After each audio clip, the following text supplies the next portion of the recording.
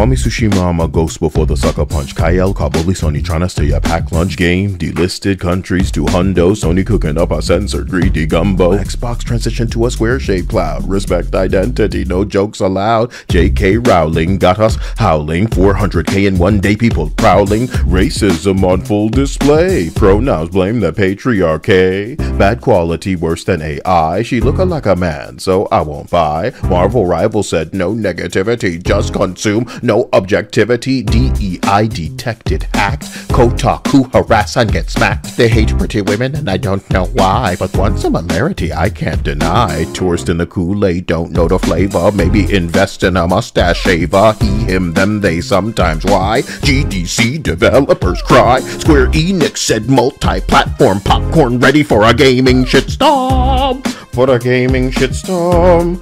For a gaming shitstorm. My name is Sarah Bond. My pronouns are she, her. Our brand, everything that we do is there through this moment of transition. And I am the head of ecosystem for Xbox. Transition.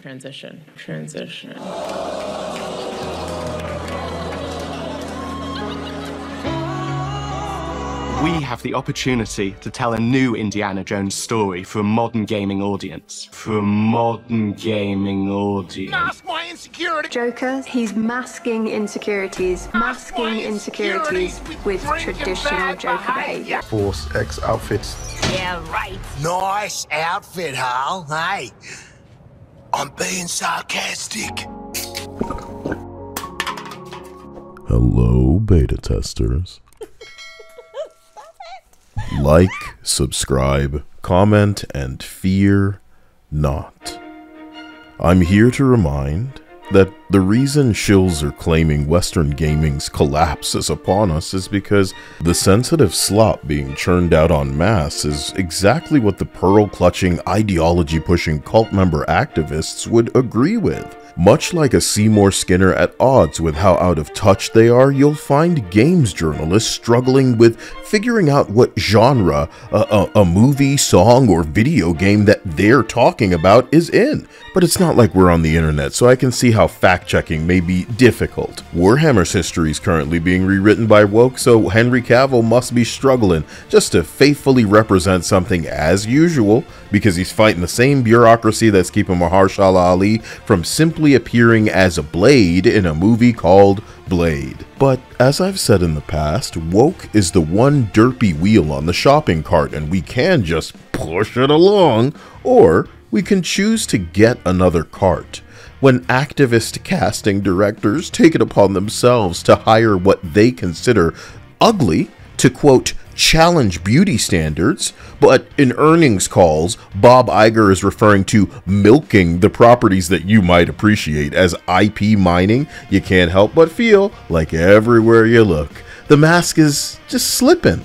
A racist gaming industry, but according to them, you can't be racist to white people, so they proudly proclaim from the mountaintop, straight males are the real problem, they say, and they say things like male presenting, cisgender heteronormative, chest feeding.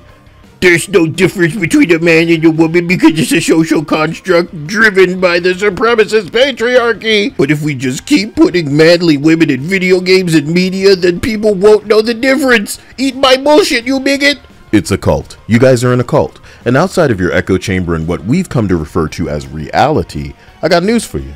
The same cringe that you have for heterosexuality or depictions of anything that's not like you, so I can't identify with this, how am I supposed to engage, it doesn't match my skin color, is the same disgust that we feel when uttering phrases like, quote, transitioning children, end quote, Munchausen's by proxy, my pets are vegan ass energy, and no amount of forcing your new normal will impact biology. I am a gamer.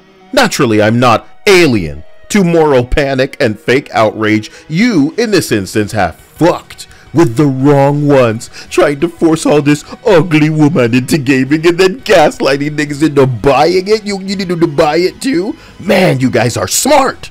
The racist and ugly entities vocally needing to tell you that they hate you as they endeavor to ruin your outlets because God forbid you be able to relieve stress when niggas standing in the middle of the street talking about, you You're ignoring things going on, you privileged pieces of shit. May reality find you.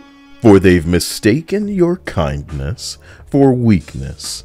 Like and subscribe if you don't want me to sell out, beta tester. We are forced now to kind of watch this fire and slap that shovel of slop right back down to the ground when they try to charge us for it. I'm HRT positive, exercising our right to choose. In saying no, we'll make it so that we're called a bunch of names, but regardless of what they pull out of their purse, this is America. The whole internet, regardless of where you're watching. And what that means is the only people who should be calling shots are people with money. They can step over the rules, not these losers that are also ugly. Come on, man, that's crazy. Are they also running like a freak show where they're collecting money on like a personal TikTok for how ugly they are? Well, I mean, we're ugly, but we're not like that ugly where we can sell ourselves as just how... And where we are now, unfortunately, we get to just observe.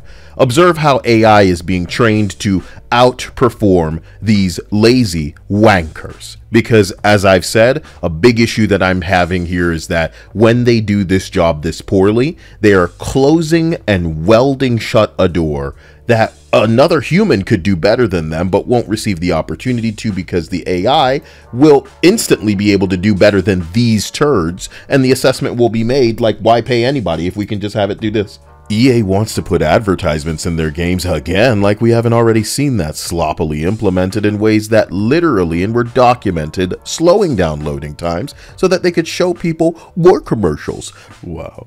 So right after Sony's censorship of debut console title Stellar Blade from Korean developer Shift Up, which provoked PSN cancellations and over 80,000 signing a petition, Sony censored again.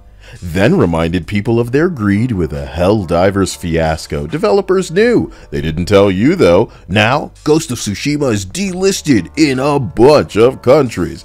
You better sign up for my PlayStation account, baby. Square Enix said they'd done with Sony exclusivity following profit loss, and now that Xbox is DEIing itself the most diverse colors imaginable, Sony will only get greedier. But even with the pathetic modern audience slop coming down the sensitivity pipeline for Xbox, Sony will need better than a walking simulator movie game or a live service for shill creators and journalists to deep throat because, you know, it's what translates to sales. Except it doesn't. I certainly hope all that glucking and slurping are getting these shills paid with all those dick-sucking faces they're making in their thumbnails. Did you see Marvel Rivals say the quiet part out loud? Just like Brian Intihar.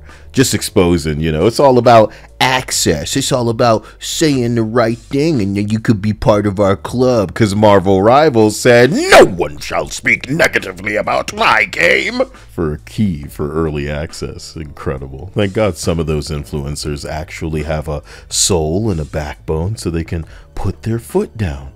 Getting clickbaited and lied to by shill schlong suckers is not new, but it'd be nice to read an article that didn't need to resort to, sorry white man, this show was never for you, just to get views, and then delete your account because you didn't expect as much backlash as you got.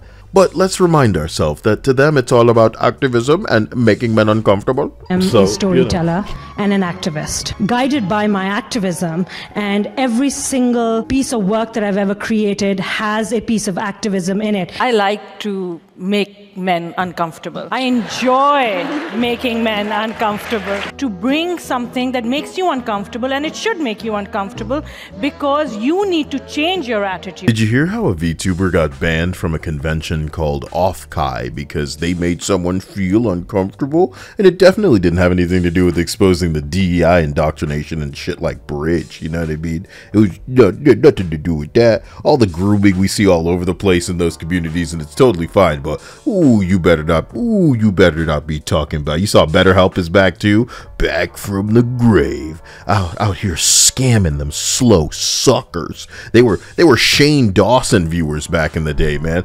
It feels so much like there's nothing I can do to stop these slow, you know, all the trucker speed in the world couldn't help me warn anybody any harder, especially with all the code that I have to speak in all the damn time. I'm schizo, just disregard, you know what I mean? Can I get a hat? I'll just wear a red hat. That'll really make you guys just, can you believe? Anyway, video game discussion alone has enough to really piss off the ankle biters that aren't choosing to watch my content or follow me around on the internet. So, you know, more power to them.